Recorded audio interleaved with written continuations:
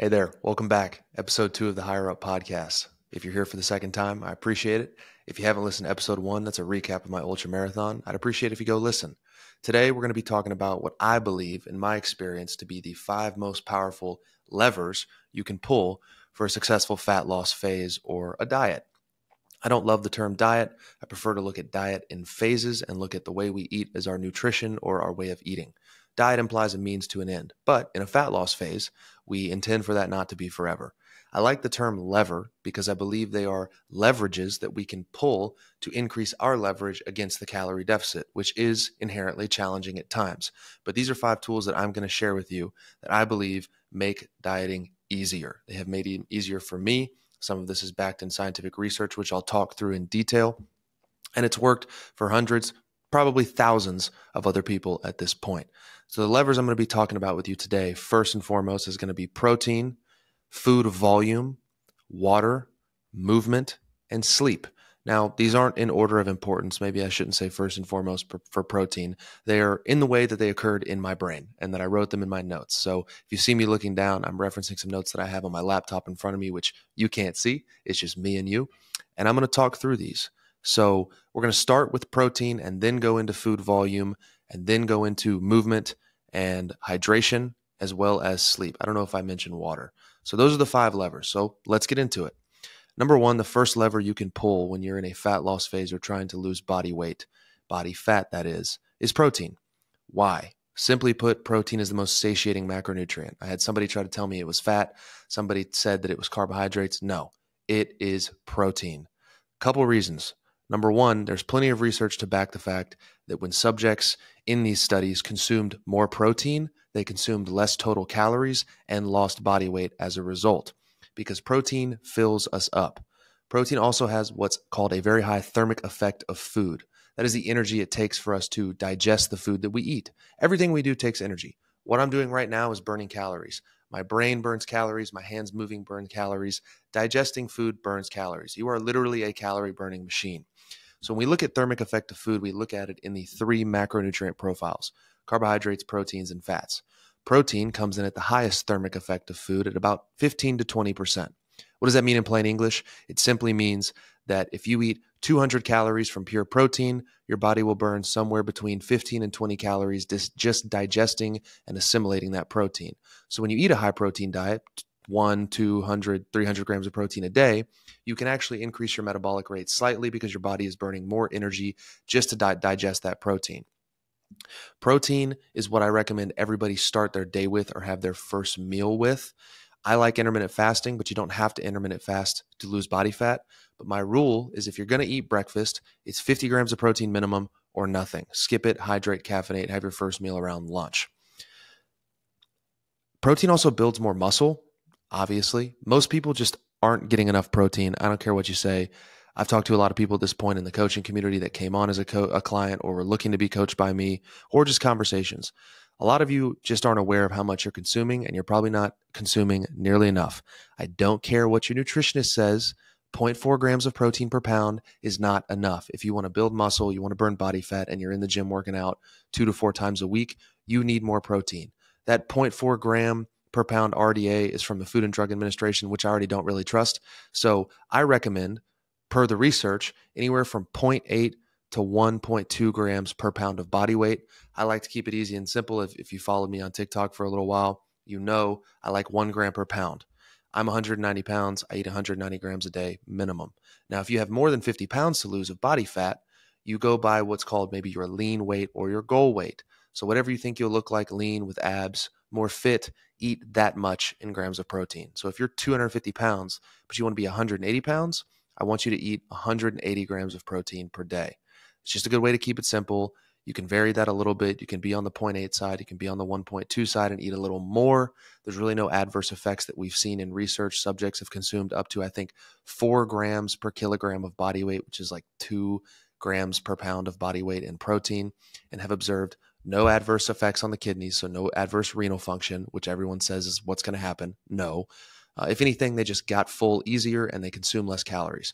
So up your protein intake. When I'm dieting, I like to eat as much as 250 grams of protein in a day. I feel better. I recover better, especially being in that deficit, not having the energy that I need in the calorie surplus when I'm in the gym, I feel better eating more protein. What kinds of protein sources might you ask? I'm glad you asked. I like to go for animal protein first and foremost for a couple of reasons. One, it's very nutrient dense. Two, it's very bioavailable to the body. It is the most bioavailable protein source that we know of. Animal protein like red meat, I'm privy to red meat because it's higher in micronutrients than a chicken. But red meat, steak, lean ground beef, you're choosing. Chicken, fish, whole eggs, that's a great one. 90% of my diet is red meat and whole eggs in terms of protein sources. Now, you can tap into protein shakes as a lever you can pull to get more protein. I'm absolutely not opposed to that. If I had to choose a protein type, I would say a whey protein or an animal protein source. Why? Because animal protein has the highest leucine content. And from what we can see, leucine seems to be driving the ship for muscle protein synthesis, which is the building of new muscle tissue. Leucine is an amino acid, and there was an interesting study done where they had subjects consume 50 grams of an animal protein and 50 grams of, I believe it was a wheat and corn protein or soy protein maybe. And those wheat and corn proteins were not anywhere near the leucine threshold of, I believe it's 2 grams of leucine per serving. When the subjects consumed the animal protein and the plant-based proteins in equal amounts, they saw a substantial impact in protein synthesis only in the animal protein group. But when they added the leucine, pure leucine, to the plant proteins, they saw the same muscle protein synthesis response. So ultimately, leucine profile is going to be the most important piece, it seems. And if you don't want to worry about which plant protein has the most leucine, which one should I go with, should I supplement leucine, just eat animal protein. Consume whey protein shakes, eat red meat, eat chicken, eat whole eggs. You'll cover your bases, okay? So protein is incredibly important for building muscle and regulating appetite. It's also going to be a really useful tool to regulate your hunger cues. Most people aren't hungry, they're having a craving. And a good way you can ask yourself this question and sort of audit your hunger cues and your appetite is, would a grilled chicken breast sound good? Or could I just eat a plate of ground beef? If the answer is no, if you're not craving whole foods and protein, you're probably not really physiologically hungry. You're just having a craving. So have some water, go for a walk, and just keep moving. I love protein for that reason. If it's not protein and you're not craving it, you're probably not really hungry. So that is one of my favorite levers to pull in a diet phase, and that is lever 1, which is protein. Really quick, I want to interject here. Any questions you have in the comments, anything you want to see me cover in future episodes around fitness, nutrition, and mindset, or just anything in general, I'm happy to answer. Drop a comment. And also, please, if you're still here right now, like the video and subscribe to the channel. I'm working my tail off to try to grow this channel, and your feedback matters. So give me the good feedback, the ugly feedback, everything in between, and just interact with the video because it's super helpful to me. Let's get into lever number 2, which is food volume. This one is massively important, and I believe it's one of the easiest levers you can pull to make a diet phase more enjoyable, especially if you're a former fatty like me. I have a big appetite. I like to eat a lot of food. I was a chunky monkey my whole life, and when I understood that I can eat a ton of certain foods for a very low hit on my calorie intake, dieting got a whole lot easier for me. What does that look like? It's important for a couple of different reasons. Your body signals your fullness, your satiety. That's a word I'm going to use a lot, satiation or satiety. Your body signals that fullness from a couple of different cues. It uses hunger hormones, leptin and ghrelin, which I'll get into in the sleep portion of this video in a few minutes. But it also uses the stretch receptors in your stomach. Your stomach expands to a certain quantity. The receptors activate, release leptin, tell your brain, hey, we're full, stop eating. So high volume foods are going to activate those stretch receptors. Really easy example for this. If you have a food scale at home, this is a fun experiment I like to put people through that blows their minds. I want you to weigh out 2 servings of almonds. Now, I've been tracking and weighing food for a long time, so I happen to know that 2 servings of almonds is typically 56 grams, 2 ounces. It's typically 340 calories for just a plain salted almond. Now, that is about a handful of almonds. And nuts and fat sources are a way that people sabotage their diets all the time. I just have 2 or 3 handfuls of nuts a day and a few big meals. Well, you're having 800 calories of nuts, Jennifer, so relax. If you take that 340 calories of almonds and you sit it next to 340 calories of watermelon or pineapple or blueberries or broccoli, it's easily in the fruits and vegetables quality or category rather, 4 times the amount of food for the same caloric hit. And that is a huge lesson that you can learn. It's the same amount of calories, the same caloric hit, but it's so many more bites. And for you former fatties out there like me, I like to take lots of bites with my meals. So that is an easy change that you can make, is adding more vegetables and more fruits. There's research that's been done when people add more voluminous foods, high volume foods in their diet, they tend to adhere to the diet better. So eat more high volume foods. Another piece of this is going to be really important for your health and longevity is your dietary fiber intake. It's also going to have a positive impact on your satiety. Plenty of research at this point has associated a high fiber intake with positive health outcomes. Most people aren't getting anywhere near enough. I believe the average American has between 5 and 15 grams per day, and it's estimated that our hunter-gatherer ancestors had somewhere between 100 and 200 grams of fiber per day. Now, that's insane. I would be glued to a toilet if I did that. But a good rule of thumb for you is for every 1,000 calories you consume, try to have 10 to 15 grams of fiber. It's great for your lower GI tract. It reduces your risk of colon and lower GI cancers. It's also going to slow down digestion because fiber takes a longer time to pass through our system. Slower digestion, more time full, more time created between meals, decrease in appetite. You picking up what I'm putting down here? More fiber, more voluminous foods. You're going to feel less hungry and less deprived on a diet. So a go-to meal for me, I just had it last night. I posted it on my Instagram story, is 16 ounces of lean beef. I top that with avocado and pickled red onion and a little bit of raw honey. It's a salty, sweet, savory beef patty. It's freaking delicious. And I just bought one of those steam-in bag vegetables. It was broccoli and carrots. I steam them, and then I toss them in a little bit of duck fat, oil of your choice. Not everybody has duck fat. I get that. And a little bit of Dano's seasoning. Dano, sponsor me. I'm still trying. I will tag you every day on TikTok until you sponsor me, Dano. Anyway, season that up with the duck fat, and then I throw it in the air fryer after I sort of par cook it. But you don't have to do that. I used to just steam them in the bag, put a little salt and butter on them, and I eat that big meal. And it's under, I think, 800 calories, 100 grams of protein. The red meat is high in micronutrients. Micronutrients are going to also help to regulate your appetite. It's probably something I could have stood to put on the list, is micronutrients are important too. Sometimes when we're having cravings, we're lacking or deficient in a vitamin or a mineral. So eating red meat, whole eggs, fruits and vegetables, supplementing with things like salt and magnesium, electrolytes, can also help to regulate our appetite. Because most of the time, if we're just having random cravings for things we don't really understand, our body is typically yearning for something more. So getting a ton of those micronutrients in that meal, getting 100 grams of protein, getting dietary fiber, and just having a big meal, that thing kept me satiated up until today. I haven't eaten since 8 o'clock last night. It's almost 1 p.m. Eastern, and I'm still feeling good. So it's really important to prioritize food volume. Now, personally, if you've listened to me talk about my diet, I follow more of the animal-based protocol. I don't like to assign titles to diets, but whatever. I follow more of a red meat, whole eggs, fruit, rice, and potatoes. Vegetables, for whatever reason, they don't agree with my gut very well. Like last night, I had the broccoli, I had some bloating, I had some gas, I had some discomfort. That's just me. I've tried other things. I've tried different vegetables. For whatever reason, they're not great for me. So I'll eat them when I'm really hungry and I really want a big meal. It's okay. I'll take a little GI distress. That's okay. But I like to get most of my fiber from fruits and tubers being potatoes, and I'll have the occasional vegetable. But for most of you, you can probably tolerate vegetables. So eat your damn vegetables. The next piece of this I want to get into is water intake. You're not hungry. You're just dehydrated. It's something I say all the time in my videos and to the coaching clients in the community. Most people, again, just like protein, and fiber, just aren't getting nearly enough water. One thing I recommend in the morning, if you've listened to my morning routine video, is salt water in the morning. And no, I'm not talking about drinking the Pacific Ocean in your cup. What I'm talking about is a healthy pinch of salt in the morning mixed in with your water, about a liter. When you wake up and you say, I'm just so hungry, as soon as I wake up, I feel nauseous, I feel ravenous, I have to eat. No, you don't.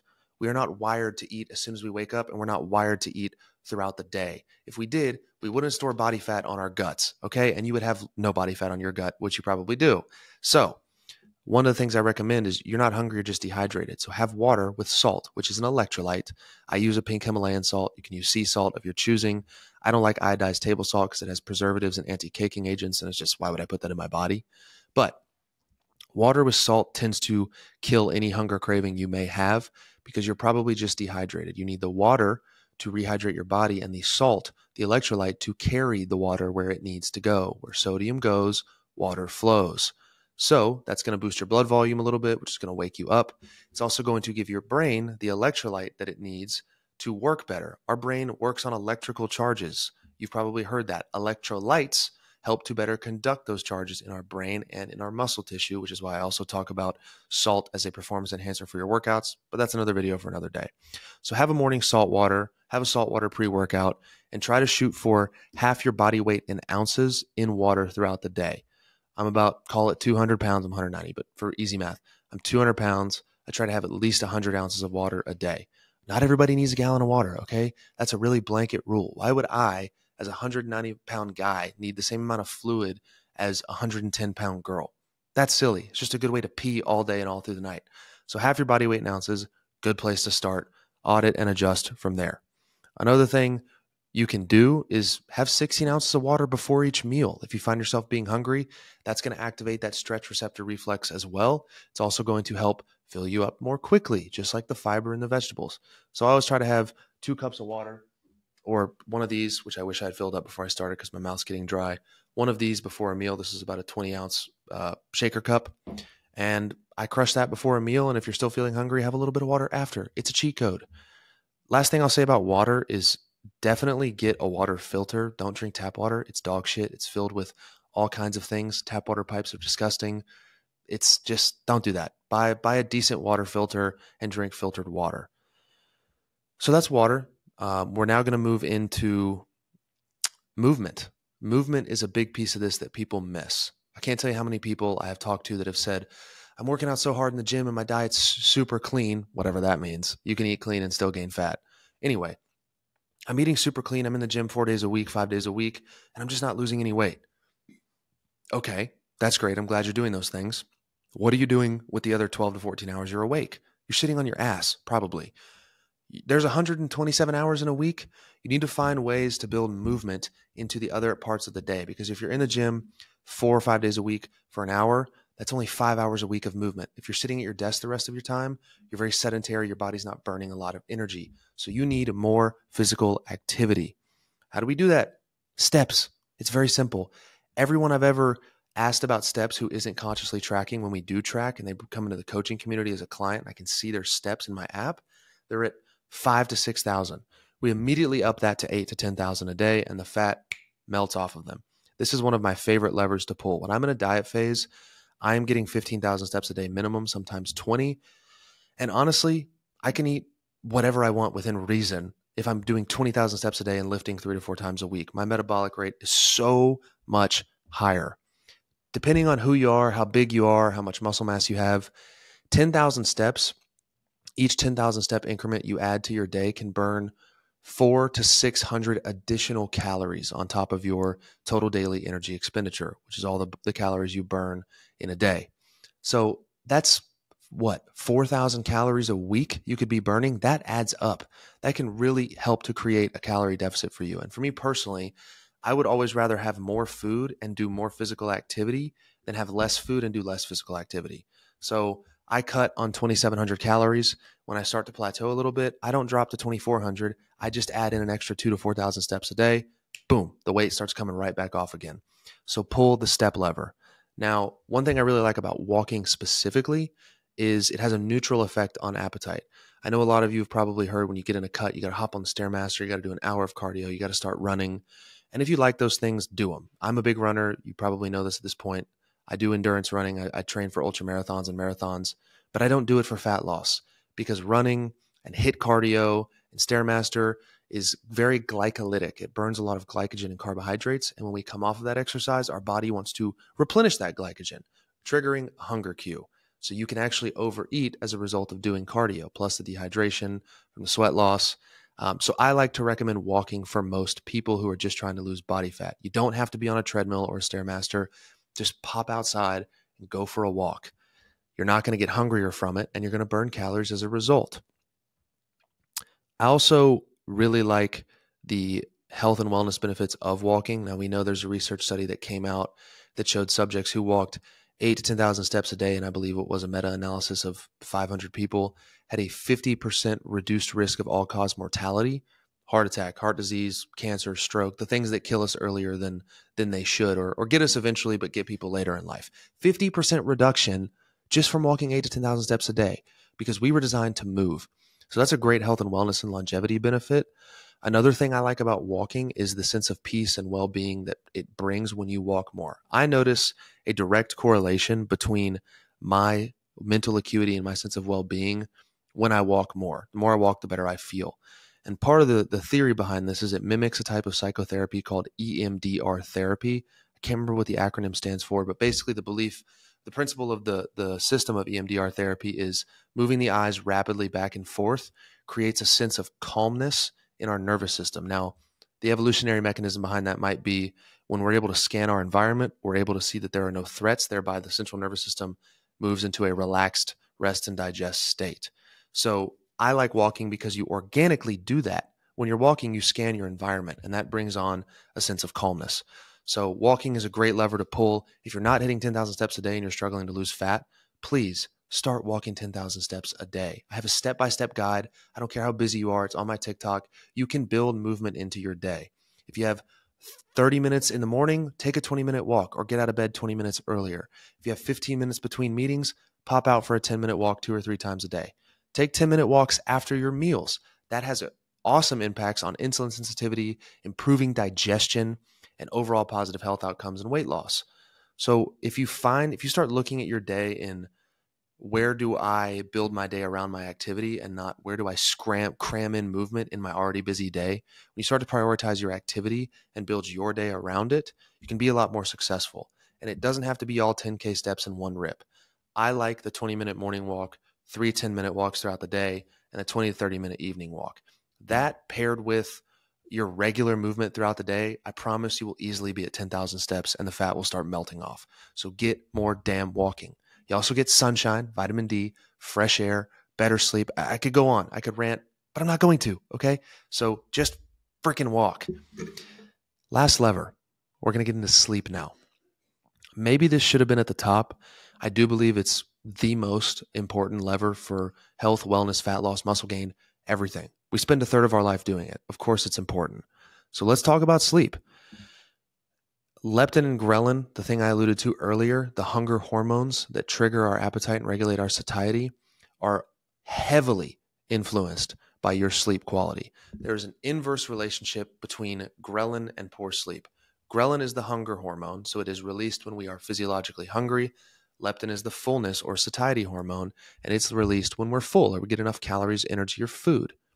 When you sleep, on average, I think it was 1 night of 5-hour or less sleep, so 1 night of acute sleep deprivation, has an acute impact on increased ghrelin levels. What does that mean? It means you're going to be hungrier, and you're not going to know why. So if you're sleeping like shit and you find yourself harder to make full or make satiated, it's probably because of your poor sleep. So stop doing that, okay? Please.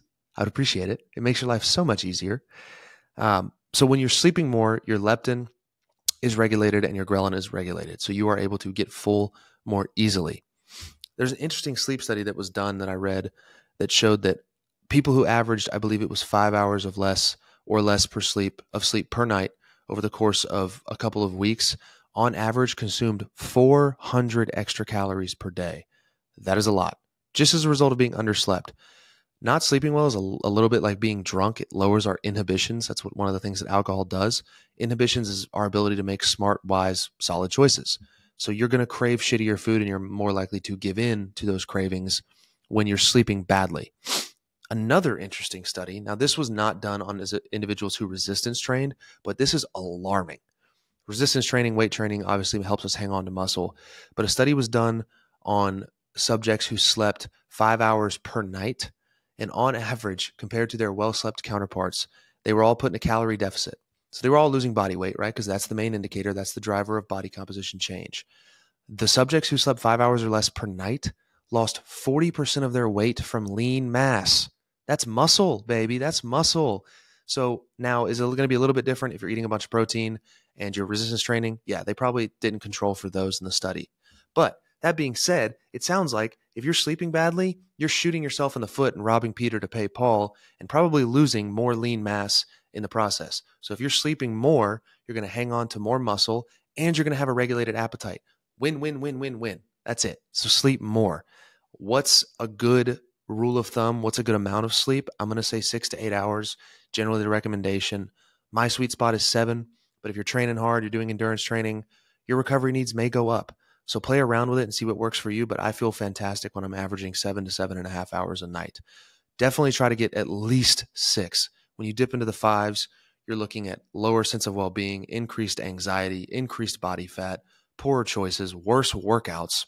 Another interesting study on sleep that I'll just randomly cite here because I'm a little bit ADD.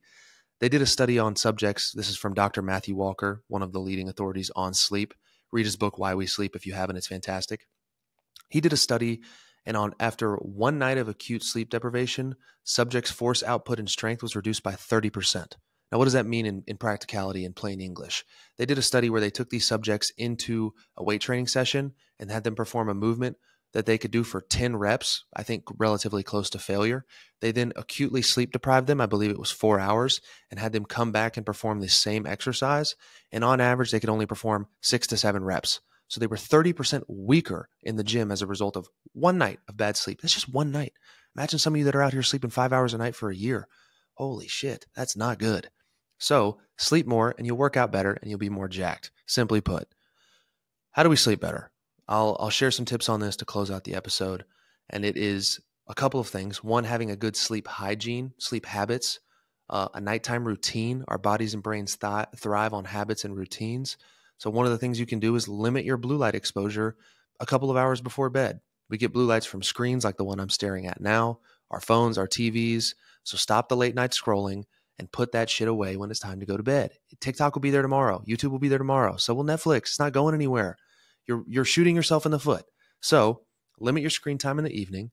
Another thing you can do is limit harsh light exposure in the evening. So my living room overhead lights are very bright. They're sort of a white hue. I hate it.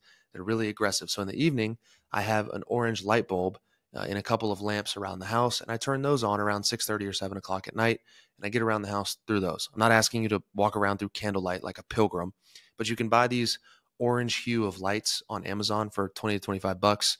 It's a no-brainer, and it emits orange light, not blue light, which can help our bodies release melatonin. We need the melatonin to sleep.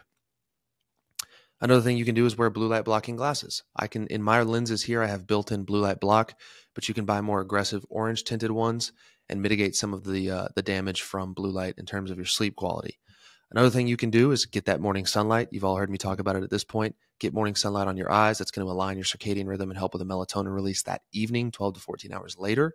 Get evening sunlight as well. There's some research to show that evening sunlight can actually offset some of the negative impacts that blue light exposure has on our brains in the evening. So go out, see the sunrise, go out, see the sunset, walk while you do it, get your steps in, 2 birds, 1 stone. See, this isn't hard. It's just about making 4 or 5 key decisions every day, and you are skyrocketed towards your goals. So sleep hygiene, sleep habits, build a nighttime routine, limit your blue light exposure, cool the house down. Our body actually needs to decrease in temperature between 1 and 3 degrees to start the sleep processes such as melatonin release. So to do that, sleep in a cold room, add some blankets if you need to, but a cool room is critical for sleeping well.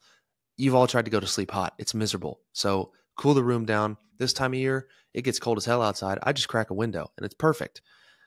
So a cool room, limit blue light limit blue light exposure in the evenings. Try blue light blockers, try orange light bulbs.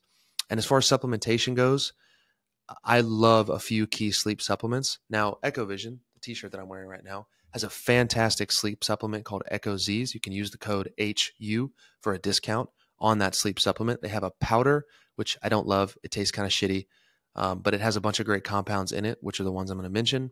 They also have a pill with a lot of the same compounds. That's, in my opinion, just easier to take. It's 6 caps. They're very small. I knock them back in one swig of water. But the supplements you want to look out for and include in your sleep regimen or routine is a magnesium, either a glycinate or a threonate. That's not the number 3, the letter O, and nate. It's THREONATE, magnesium threonate. If I had to choose on the spot, one or the other, I prefer threonate. It more easily crosses the blood-brain barrier and has shown some positive impacts on cognition. But glycinate is great too. This is just magnesiums bonded to different amino acids, glycine and threonic acid. So one of those two is fantastic for sleep and anxiety. It's estimated that up to 75% of the U.S. is deficient in magnesium. Now that number varies depending on who you talk to. Most people aren't getting enough, and it is difficult to get even with a solid whole foods diet. It's high in leafy greens. It's high in seeds. I don't eat a lot of those, so I need to supplement it. And when I increased my magnesium intake, even slightly above the RDA, I noticed lower anxiety levels, better sleep, better recovery. Magnesium is critical for so many processes in our body, and most people aren't getting enough. So magnesium glycinate or threonate is number one, first and foremost. At least buy that if you're not going to buy Echo Z's. Z's has magnesium glycinate in it. You can also get apigenin, which is the concentrated derivative of the sleep promoting compound in chamomile tea. I have a supplement with apigenin and the next one I'm going to mention, which is L-theanine, combined in one capsule. L-theanine is an amino acid that promotes the production of alpha brain waves. Alpha brain waves are associated with a sense of calmness and relaxation. So when I really want to knock out, I'll take my Echo Z's and I'll stack that with apigenin and L-theanine, even though it has a little bit in the supplement already. A little bit more helps that brain shut down. Now, you can also supplement with things like GABA, gamma-M-butyrotic acid. That slows down the activity of our frontal lobe. It slows down the literal firing of the neurons in our thought factor here. So it can literally slow down a racing mind. Again, Echo Z's has everything that I'm saying, all of these supplements, in one pill. So go grab it and use my code for a discount if you want. So those are some of the supplements that I love. You can also take melatonin. From what we can see, there have been some studies done on megadosing it or taking it daily for a set period of days. It doesn't seem like it reduces our body's ability to produce it. It is a hormone, so you would think that, but it seems that if we stop taking it the next day, your body will still produce melatonin when it's bedtime. So don't fear melatonin if you enjoy it. I take it a few nights a week, and it helps me drift off into sleep on days when my mind is racing.